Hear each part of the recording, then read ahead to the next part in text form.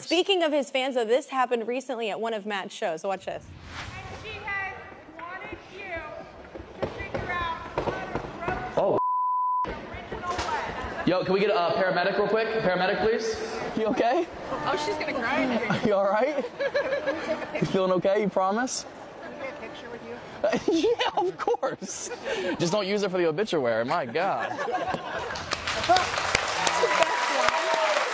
What happened? Well, she's okay. She's fine. Which is why the joke is funny. Yeah. Oh, of course. No, we wouldn't have continued the show if something happened. Like, somebody get her out of here. I gotta plug merch. No. No. This was. Cut.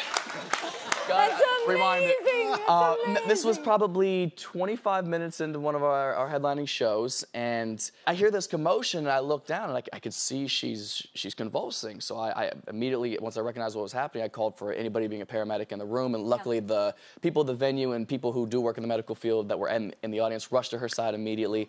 I have to leave the stage when that happens so that I can be informed as to what's going on while she's getting tended to properly and not in anybody's way.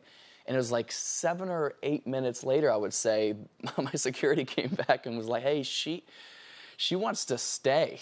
And I was like, I'll give her a refund. Like, she doesn't have to stay. But I went out there. I was like, let me just go talk to her, make sure she's all right. And I walked out, and the first thing I said was like, are you okay? She was like, yeah, can I have a picture? And I was like, yeah, no flash. She had epilepsy. What a wild thing to ask first, man. But you gotta respect the passion. You know, she wanted to stay. She had to, carpe diem.